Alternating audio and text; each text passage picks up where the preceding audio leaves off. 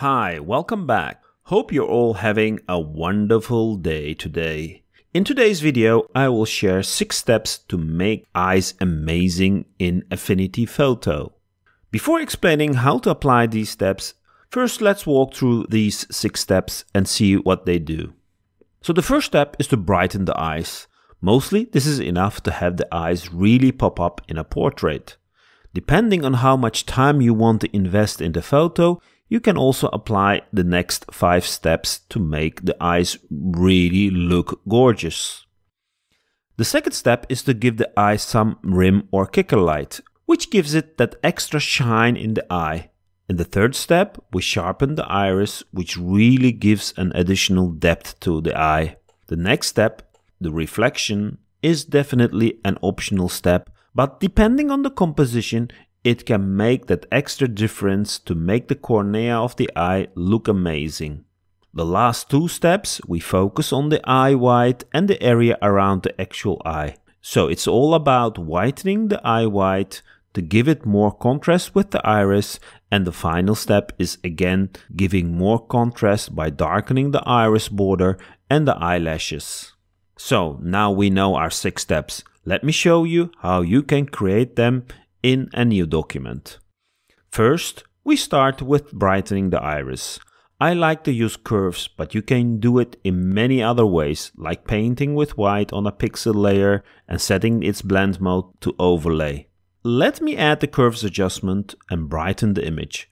Invert the layer and paint with white on the iris, especially on the opposite side of the light direction. Keep the area around the shine in the eye darker. Finally, before moving to the next step, modify the blend ranges to have it apply more on the bright areas of the iris. That was easy. And all the steps will be easy like this. So let's continue with the rim light in the eye to give that extra shine. The idea is the same. A curves adjustment, brighten it up, invert it, and tap with a large brush on the opposite of the main light reflection. Wonderful! To sharpen the eye now, we're going to enhance the iris in the next step. Basically, we're going to paint with luminance in the iris to give it that extra detail and depth. First, let's add, as you might have guessed, a curves layer and crank up the brightness all the way up. Invert this, and with a very small and low flow brush, we're going to draw brightened lines in the iris.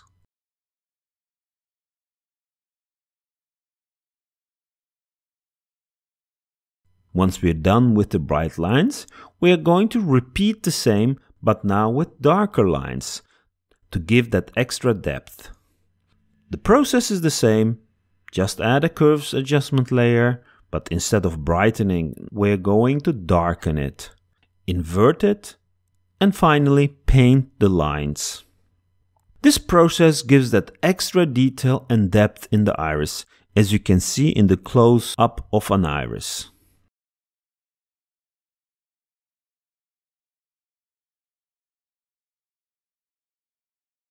The next step is to add reflections or enhance existing reflections. This gives the cornea, which is the dome over the iris, a bit more depth and 3D effect.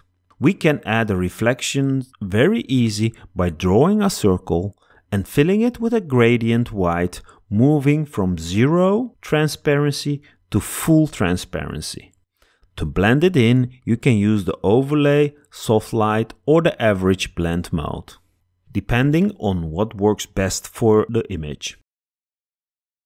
I will duplicate the reflection and move it to the right eye. In this image, the eyes already have reflections, and you might have noticed that I'm positioning the reflections over them, so they get a bit stronger.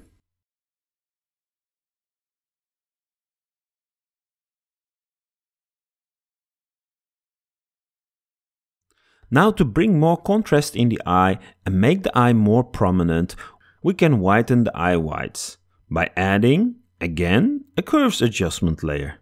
I think you know the drill by now. Brighten it up, invert it, and paint on the eye white.